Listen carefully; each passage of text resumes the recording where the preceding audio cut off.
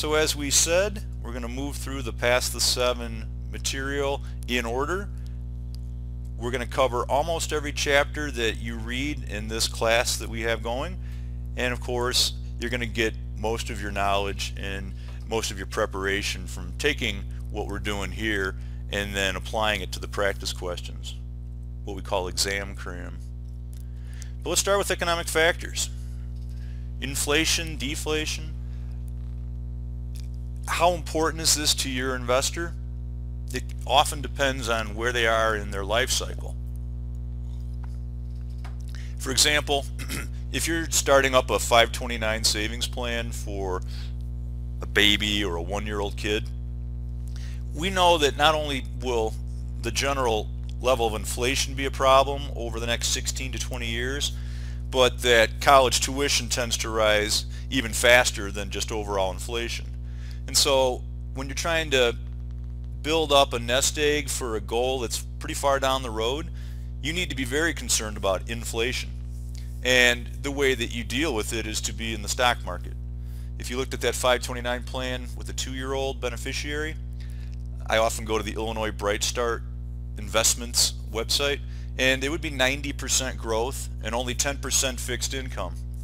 Because if you're going to put all of your money in safe bank products or treasury bills, you're going to get a very meager rate of return, and in many years or even decades you could lose serious ground to inflation. And so you tend to want to build up your nest egg for retirement or education in the stock market, which historically does best compared to the rate of inflation, and then only move into fixed income when you really have to have dependable income. And then once that happens, bond or fixed income investors are very concerned about inflation. Inflation means you have $1, you used to be able to buy a dozen eggs, but the price of eggs and everything else is going up, and so now you can only buy 10, or now you can only buy 9. We usually hear economists worrying about inflation because a lot of people have no ability to raise their paycheck, and so with a higher rate of inflation they're just not going to be able to buy the basic goods. Why would they worry about deflation? Deflation means a general price decline. At first, probably a lot of consumers get excited because now their dollar can buy more than it used to. But the problem is all the companies providing goods and services are getting crushed, and they're going to start laying people off and showing losses and so forth. So in order to fight deflation, that's when the Federal Reserve, which we'll look at, they're going to have to step in and try to revive the economy. So inflation means a loss of purchasing power. Deflation, you are gaining purchasing power, but across the board the economy is slowing down, and you see deflation when we go into a recession or the occasional depression. If the test says what typically causes inflation or deflation, it's what we see here. There's a high demand but a tight supply across the board. When we have a weak demand versus supply, we see deflation. And of course, the price of energy and food, it's very volatile stuff, and so there's inflation and then there's core inflation, and core inflation ignores food and energy because of the seasonal fluctuations, or just there could be a weather event or an oil spill. But in the energy market right now, we see very weak demand versus a high supply for natural gas, and also pretty much for crude oil, although crude oil has started to come back because when nations start to cut production, then the supply starts to shrink too. But when we suddenly find all of this natural gas and oil being produced by fracking with relatively weak demand, that's why we've seen the price of oil and natural gas plummet. Alright, so fixed income investors, especially if they've just retired and they've got maybe 25 years ahead, it's a tricky dance because you don't want to have volatility in your investments, but if you're not keeping up with inflation, you're going to have to keep doing without and doing without, which isn't really what anybody wants to plan for. If you are a fixed income investor, you start to look at interest rates differently. If you're a consumer taking out a credit card or looking for a mortgage, you like to hear that interest rates are low. In fact, that's how the Fed stimulates the economy. They artificially make interest rates lower than they would be to try to stimulate people's ability to buy a house or to take out a loan and buy a car. However, when you start to put money in to work for you as an investor or a saver, obviously the higher the interest rate, the better. Right now as we study, interest rates are still fairly low, and that's good news if you're a consumer. But if you're a fixed income investor in retirement, the last several years have been pretty rough. You've got this annuity, but it's only paying 1%, or you've got these safe treasury notes, but they're just paying maybe 2.5%. Your plan was to get maybe 5% interest in retirement. When the Fed steps in to cut interest rates, that really can hurt people, because usually in retirement most of your concentration is going to be in the fixed income. A yield curve, what does this mean? And I think some people are trying to study the Series 7 just as if, I memorized this particular slide here, so I'm good to go. But this slide here is designed to teach you the content in a way that you can picture it and in a way that you can remember the definition, because you never know exactly what your question is going to look like at the test. It could just be, which of the following is true about a yield curve? Or it could go the other way, a graph that shows various maturities of similar credit quality. Or they could go the other way. They really have a big variety of ways of asking these questions. So I don't want you to think that your job is simply to memorize every screen. You want to use these screens to then also think back on what you read in the book, and also when you do our practice questions, we'll be coming at this stuff from many different angles so that you'll be ready for the Series 7. But the Series 7 is not just about a lot of memorization. I know what the yield curve is versus the yield spread. Okay, the question could go there or not, But first the definition and the concept. What are we looking at? Well, kind of the opposite of what you'd be looking at if you were taking out a mortgage. Should we take out a short-term mortgage, more of a 15-year, or should we just do a 30-year? Well, what's the difference? Well, the shorter the term, the lower the interest rate, and the longer the term, the higher the interest rate we're going to pay. Well, that makes sense. Okay, so here we're not looking to borrow. We're actually looking to make some money by lending to the federal government, which is pretty wild. I mean, there are a lot of jokes and there are a lot of political opinions about the federal government, but don't misunderstand. This is not only safe, but this is the first level of safety in the entire world of investing. So if you're worried about a T-bill, that means you're apparently worried about having a $100 bill. Those are just promises backed up by the United States Treasury. There's nothing safer than these. So similar credit quality, yeah, there's no default risk. The only difference is the term to maturity. Maybe right now we're only getting about a 1% yield on T-bills, and on the 2-year T-note, maybe it's 2%, and then you get a nice jump maybe at the 10-year T-note, and a little bit higher yield when you go out and get the 30-year T-bond.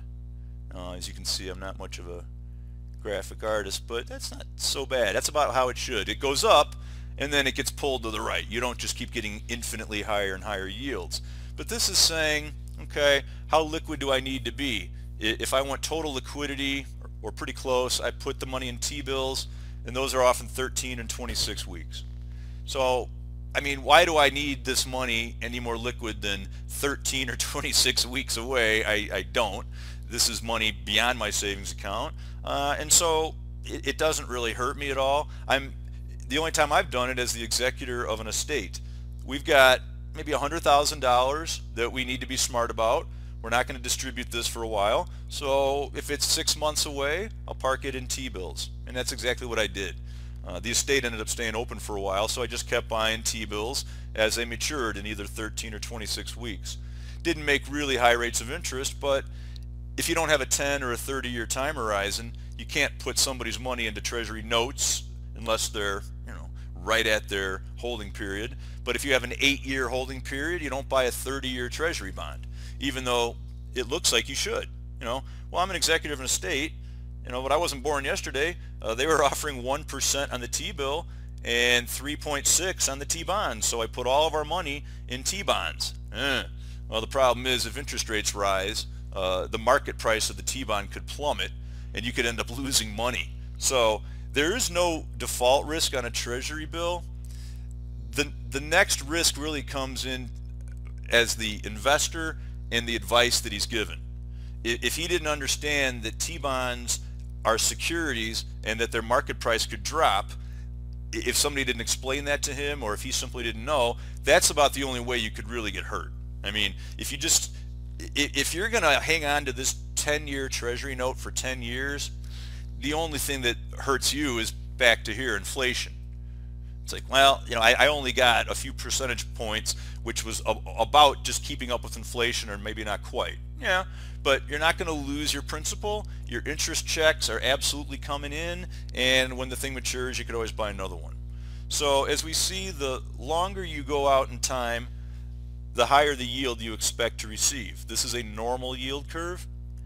Sometimes the yield curve inverts. I don't know if it would go straight down like that, but that would be an odd situation where I can get almost 4% on a short-term T-bill, but only like 1% on a T-bond. That often happens because interest rates have been high for a long time. Federal Reserve Board, like back, if you've ever heard the name Paul Volcker, you're going way back now.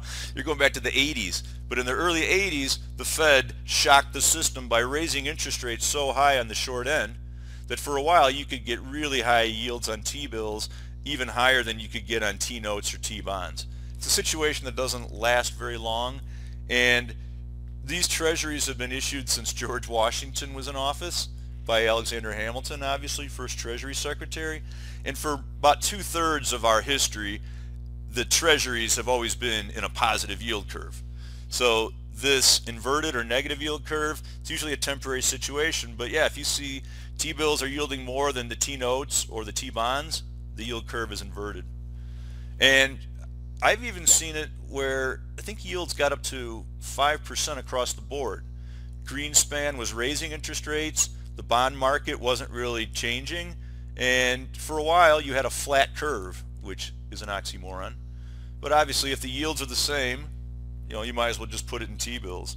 You're only going to tie your money up in T-bonds when you can get a much higher yield than what you would do here. If I can get 4% on T-bills, I'll just keep doing that as long as that situation exists. So that's the yield curve. I've never seen it any other way than treasuries, but it could be all investment grade munis or all investment grade corporates, however they want to do it. But you have to have the same credit quality, so that the only difference is what are the yields based on the terms to maturity. All right, now terminology in your industry is not like science. Science is great because internationally students can come from wherever and understand what the terms mean, but with the financial world and securities investing, you'll have people talk about what we just looked at here as the yield spread, the spread between here and here. I think the best definition of yield spread is this though. Yield curve, we're looking at same credit quality, different maturities. Here we're looking at the same maturities, and it's kind of like shopping for a higher yield. Is it worth doing? But based on your holding period, should we go with a long term in order to get a much higher yield? Well, how much more could I get? So the yield spread between treasuries and high yield, for example, maybe on the short-term holdings you could get an extra 1.5%, which actually would be a lot more than 2. And at the intermediate term, as you can see, you're getting a much higher yield on the high yield bonds. And if you have a long time horizon, you could get 3.5% higher if you bought a high yield as opposed to a treasury bond. So how much risk is somebody willing to take? This yield spread shows them how much more of a yield they could get by basically lowering their standards in terms of credit quality. So we could show it between treasuries and junk. That's a very common way to do it. I'm a bond investor. How much safety do I need? Maybe only a percentage of this high yield bond fund would ever default, and over 20 years maybe I'd be a fool not to try to get a much higher yield. Other people might say, no, I'd be a fool for reaching for that yield. Here I'm always making lower yields on treasuries, but I sleep really well. When everybody else freaks out about the stock market, it really has very little to do with me. Okay, but you'd have to educate your investor. There's a cost to everything in life, and especially in investing. Treasuries give you that feeling of safety, and they are safe, but you're lagging in terms of yield, obviously, because you could be in corporate bonds, and even within there you could be in high yield. And there's even a high yield fund for municipal bonds in most mutual fund families too. You start thinking of cities like Detroit back before they went bankrupt, and you can see why there would be some high yield municipal bonds. All right, so yield curve, same credit quality. How does the yield differ as we go out in time? And then here, if I reached for a little bit higher yield, would I get a lot more return? If the yield spread is very wide, the test may say that's kind of a negative economic indicator, that we're only going to buy high yield bonds if we get a much higher yield. And as the yield spread between treasuries and high yield narrows, that indicates that bond investors have more confidence in the issuer's ability to pay. Okay. Now the problem with Series 7 is manyfold, but one of them is the outline is just huge. And you should all go to the FINRA website sometime and look at the Series 7 outline. It's massive. And you can't clearly just go through it and say, oh, margin's important, but the strength of the dollar probably isn't. And here I'll know about annuities, but I think I'll skip over ETFs. That's never going to be a way to success in the Series 7. They expect you to be exposed and ready for questions on just about anything on this outline. And some of them they may go deep, but it's pretty obvious where we have to go deep because there's a big concept here with bond yields or options. But it doesn't mean that we just skip over a lot of economic terms because, well, I heard there aren't that many economics questions. Well, the problem is if you analyze a group taking the Series 7, nationally, people who pass only pass by a few points. And that's the same for most people who don't pass. They only missed it by a few points. And so you have to be ready for just about anything, because if there's a topic that comes up and you're like, I have no idea, there's really no way to get that one right, and pretty soon you've blown 5 questions just because you figured, well, that probably isn't that important on the test, and no one can afford to give up 5 questions. Most people, that would be the difference between passing or not today. I got these 5 right, I didn't know that they had so many questions on DPPs, so when they were talking about the general partner, I didn't know that. Oh, well, that would be all it would take to take a very bright and otherwise prepared student and make them come back in 30 days. So even though economic factors, it's not as big a focus as options, there are probably 5 to 10 questions that you're going to need to know everything that we talk about today just in order to have a chance. So the strength of the dollar. It's possible you could take the Series 7 and not get that question, but if you go back to what we've covered, it's not like you're going to skip inflation and the yield curve and the yield spread as well. They pull at random. They're not saying we're going to ask everything that you study, but we could pull from anything from that outline, and that's why we have to take our time even through economic factors. And by the way, everybody feels that margin is a big focus on the 7. I don't know why. It never has been, and it still continues to be actually one of the lower things. I think you could get more questions on DPPs than margin. So we obviously will look at it, but we're not going to do 2 hours on margin. So the US dollar, you've probably heard in the news, among all the other chattering that goes on, whether the dollar is currently strong or whether it's currently weak. And it does matter, especially if you're an exporter or an importer. Why would the dollar strengthen? Because interest rates are high. Well, relative to other countries, we have higher yields so that people can just park them in the safest place called the treasury bond and get a much higher return. Again, you're not a consumer paying an interest rate, you're an investor. Where could I park my money where it would be safe and give me the highest possible yield? Well, right now, interest rates in the US have been high, and so investors really want to park their money in dollar-denominated securities. So the demand for dollars goes up and the dollar strengthens. On the other hand, if interest rates are really low here, and that could be because the Fed is really trying to stimulate the economy or trying to help us recover from a banking crisis. If that's the case, okay, well then now investors can't get much of a yield over here, and so the demand for dollar denominated investments drops, and so does the value of the dollar. Okay, but who cares? Well, there are going to be effects to having a strong dollar or having a weak dollar. And believe it or not, if you're an investor, you probably want, well, I'm not going to make that statement. Let's just take it case by case. I'm just saying there are many cases where a strong dollar is going to hurt you as an investor or as an American company. And here's one of them. We're a manufacturer. We sell globally.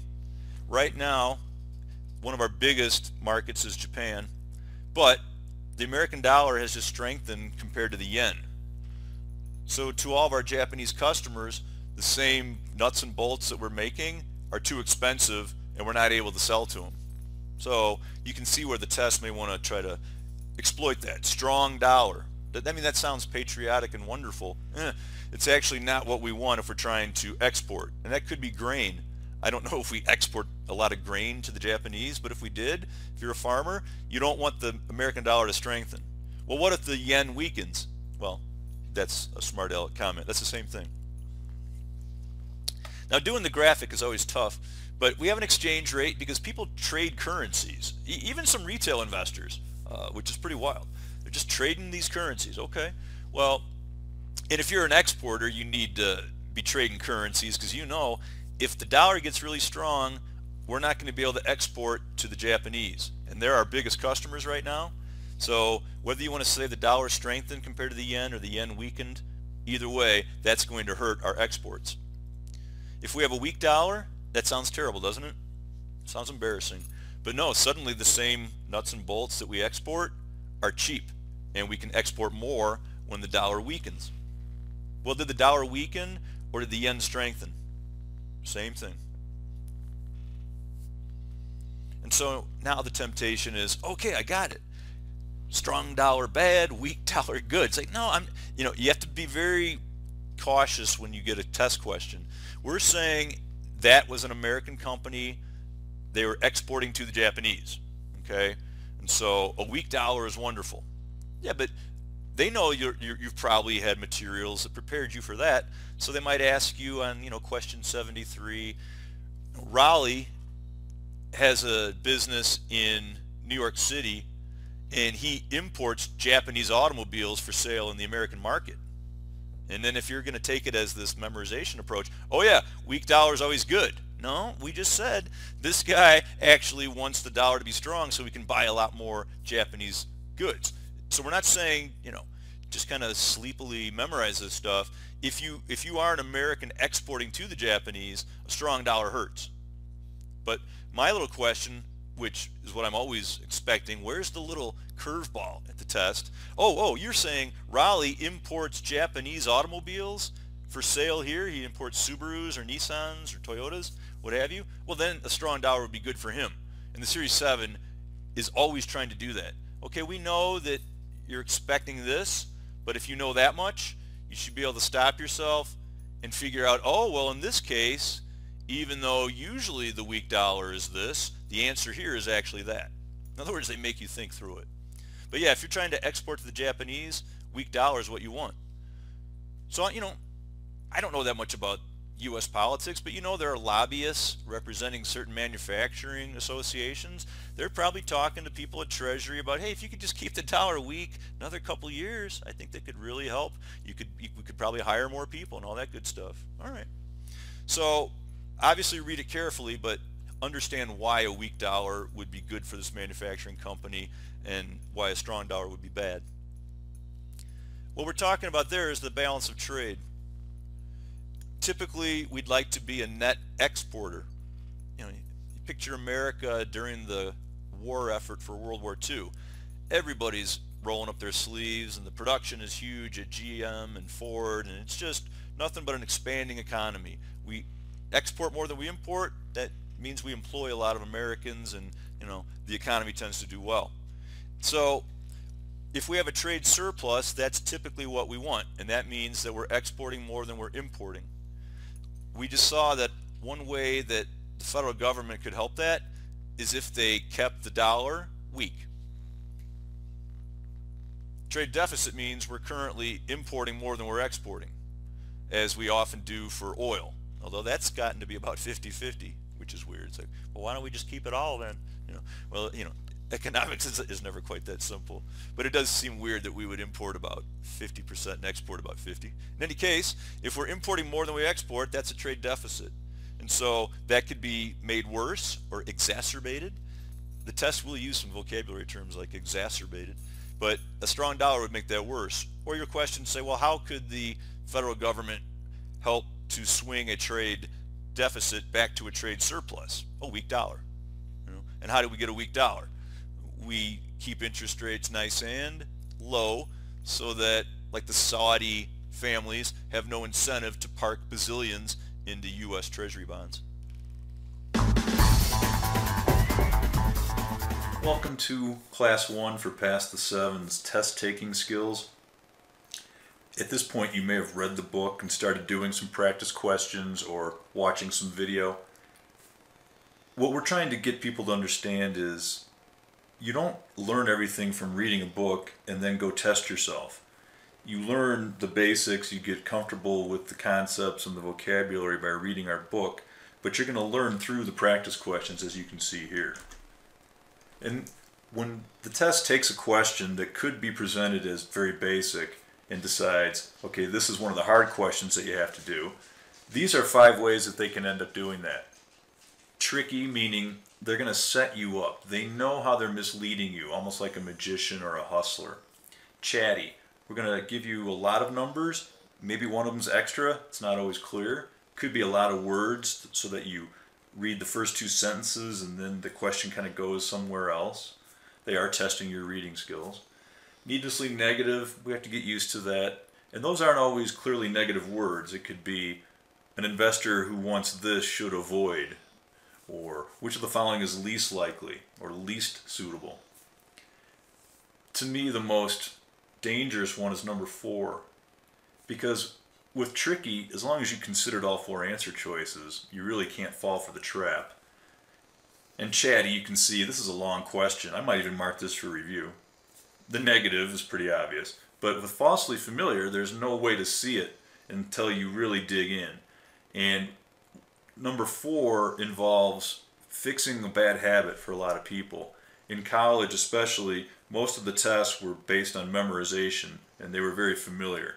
Well, here the fact that an answer choice is familiar or partly familiar could be a trap. And the fact that this other answer choice seems very odd, I've never seen it before, that doesn't mean that you can eliminate it just for that reason. They'll come up with definitions that aren't standard just to see if you can figure out, well, the other 3 answer choices don't work, and so this one does. So for falsely familiar, if you see, well, the 12B1, I remember reading something about that, so maybe that's close enough. That is always a dangerous assumption. You have to really read carefully. And then for the Roman numeral format, what the test calls multiple, it's usually phrased as which 2 of the following. So for the Series 7, for example, with options, which 2 of the following are in a position to sell stock? Or which of the following will benefit if the price of ABC drops? Person who is long calls, long puts, short call, short puts. Those will be the first 25, 30 questions that you get to kind of warm up. And then when they want to make things more difficult, they use any of these. And they often use combinations. It's a Roman numeral format, but it's also using negative words, or it could be chatty. So instead of just reading a book or even blasting through 100 questions, what we're going to do is start learning from the questions, but also learning how to deal with any question. So I will give the live audience about 25 seconds or so for each one. And if you're watching the recording, to get the full interactive experience, I would pause, do the question, and then hit play. So let me pause this recording.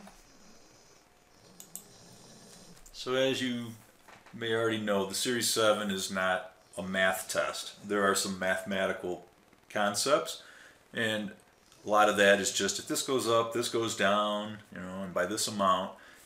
It's not going to lend itself to that familiarity that a math test was. And I didn't go beyond high school math, but we had a very intense teacher who took it to what seemed like almost like a college level. And once you learn those formulas, you went in to take the exam. I always had almost 100% confidence because I've already done this formula. Whatever numbers you put in there, I'm just going to plug them in and get it right. When you get to the Series 7, and this is partly why we're starting out with suitability. Suitability isn't 2 times 3 plus 4 equals 10, you know? It's, I don't know what the right answer is just from reading the question. No. It's also the case that even though we've provided a lot of suitability questions for you, what you actually get at the test could still be quite different. But you can still get to the point where you're saying, all right, well, if this is a recommendation, first of all, I don't need any more facts than what they've given me. Some people think, well, I can't make a recommendation. I don't know what the wife, if there's no wife in the question, don't go there. But it's more of a negative act. Actually, I'm going to convince you that all questions make your goal eliminating 3 answer choices. But with suitability, a lot of them are going to be, well, that partly addresses it, but I don't know why I would recommend a municipal bond if they didn't say anything about the tax bracket. So you have to be very analytical here. We're going to look for things that either completely don't work or kind of work. Now what we're seeing here though is it's not just, Marge and Milton want this, what do you recommend? I'm starting out with the FINRA rules. And they got a lot trickier recently. They came up with 3 different suitability obligations. Okay, reasonable basis is one of them. I think it's the first one. An agent recommending a small cap growth fund to an investor seeking income and capital preservation. Well, let's say I'm not sure which of the 3 types of suitability there are here, but small cap growth, when you're looking for income and preservation, is just, well, you're not meeting any suitability there. That's just wrong. All right, so that's what makes this test tricky. It's like, well, you're not meeting suitability, period. Reasonable basis, let's see. An agent recommends municipal bonds to an investor seeking tax-exempt income in your 401k. Ooh. Like I said, a lot of answer choices are right up to the point where they're wrong. Yeah, oh, municipal bonds, right, tax-exempt income, everything's good. A lot of people are too much of a hurry. In her 401k. Ooh. Well, maybe you know that, well, there is this Roth 401k, so I'm going to put that to the side. Yeah, a lot of people would have just crossed it out. So A and B are just, well, I don't know if it's reasonable basis or the other one. I think there's even a quantitative. But for A and B, it's just, that doesn't work, no matter what type of suitability it is. All right, so we're processing the question. A lot of you are like, well, I should already know the answer. I should have studied so hard. No, you're ready to take on the Series 7 when you get there, and it's going to be like this. An agent recommending a small cap growth fund to an investor seeking capital appreciation. Well, at least that's a good recommendation. An agent studying a prospectus for a variable annuity carefully to understand its features. Wow. The reason this is tricky is that if you're a really good test taker and you really know this material, you got rid of A and B. You're like, no, they didn't say the Roth 401k. That's the exception. I'm not going to go out there if they didn't throw it in. So A and B don't work. So then we're serving up a pattern, right? All of a sudden C works. There you go. Now the agent recommends a small cap growth fund to an investor seeking capital appreciation, which is good. Yes, but that would be different from the reasonable basis suitability.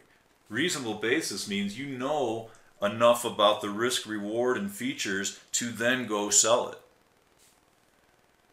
This is the C is a good recommendation, but it's not the reasonable basis. It's the customer specific. Okay, now based on what I know about you, Mrs. Williams and Mr. Williams, here's what I think you should do. But before I do that, I have to have a reasonable basis to think that this could be suitable to anyone, meaning that the firm and also this particular agent know enough about it. So if you kind of know about bonds and you don't know anything about stocks, you better do some homework. All right, so that shows how brutal it can be. We're used to a test that's just A is a bad recommendation, B is a bad recommendation. Okay, I got a good one with C. I don't even have to worry about D. Well, that's how tricky this is. Anyway, so there's a customer-specific obligation, which is what C is meeting. But D, which, it's like, well, that kind of stands out. It's not even talking about a particular customer. No, but if you know the FINRA rule, you know that step one, do you have a reasonable basis to think this could be suitable for anyone, and do you know anything about the product? Now, C, you're meeting customer-specific. Anyway, that just shows you how hard this test can play on some tests questions. All right, I'll give you some time. Just testing the pen. Customer has low liquidity needs, monthly income, addresses her uncertainty over the direction of interest rates. 1, 2, 3. She should probably invest in which of the following? See, that's where it could really get nasty if they also combine the negative. She should avoid which of the following. Whoa. But what's nice is when they give you 3 facts, it's like the 3... No, you guys aren't studying for the 65. Never mind, the 3-pronged test. That's for investment advisors. But if there are 3 facts, if any one of these fails, okay, we can use that. I have low liquidity needs. Well, okay. That doesn't really help me. Okay, problem solving. What about 2? Oh, I need monthly income. Monthly income. T-notes would be a no. They pay every 6 months. U.S. Treasury bills. They're short term, but they don't pay any income. Wow. So Ginnie Mae and CMOs could pay monthly. Well, yeah, they're based on mortgages or mortgage-backed securities, and we make monthly house payments. Well, which one addresses her uncertainty over the direction of interest rates? Okay, now this is where it's tough. This is where people will often kind of read the statement. They don't read like lawyers. They just read like they're zipping through a newspaper. Oh, uncertainty, so I figure she's nervous, and Ginnie Mae is guaranteed by the government. See, when I write a hard question, I always want to give you a false path like that. Well, if you just say uncertainty, maybe that means, it says her uncertainty over the direction of interest rates. Oh, well, even though Ginnie Mae is guaranteed, the CMO will allow you to buy particular tranches that can shield you from some of that risk. So that's the answer. Wow. But you see, with a suitability question like this, you'll never get to the point where you read 4 lines and then, oh, I know the answer to this. No, it's not like that. This isn't like, in Spanish, if I'm taking a test. I know that word. It's called el pared. There might be one other synonym for wall, but that's it. Here, okay, based on this, what can I eliminate? Well, 5-year Treasury notes don't pay monthly, and Treasury bills don't pay interest. And yeah, there's uncertainty, but it says uncertainty over the direction of interest rates. You got to say, what could that mean? Well, it doesn't have anything to do with default, so you don't need to lean towards Ginnie Mae anymore. And with the CMO, you can buy the various, what are they? Planned amortization class, targeted amortization class. There's a companion bond created, so they can reduce some of those risks, whether it's prepayment or extension. So what do we see already? That the answer that first jumps out at you as being correct can be very dangerous. We set up a false pattern where A and B are bad recommendations, and then C is a good recommendation, but it still doesn't answer the question. And then what? Here, you got the word uncertainty in there, so we've given you Ginnie Mae, Treasury notes, and Treasury bills. Like, it's got to be one of these 3. Not necessarily. In fact, it turned out not to be. So, you never want to jump to a conclusion. Unless it's just basic math, you bought an August 50, call it 2. Often you've done enough of these. You know where the answer is. But with something like this, and this is why we started with suitability, it's somewhat subjective. You always feel like you'd like to know more about this. But instead of, oh, I read this and I know the answer, it's, well, I got to use these facts to get rid of 3 answers. And there's nothing crazy about, 5-year T-notes, treasury bills. It's just, well, but it says monthly income. And so who doesn't have monthly income? You gotta be very patient to do this. That's why they give you so much time. You got well over a minute per question. For the rest of the Series 7 video lessons and test-taking strategy sessions, visit www.examzone.com.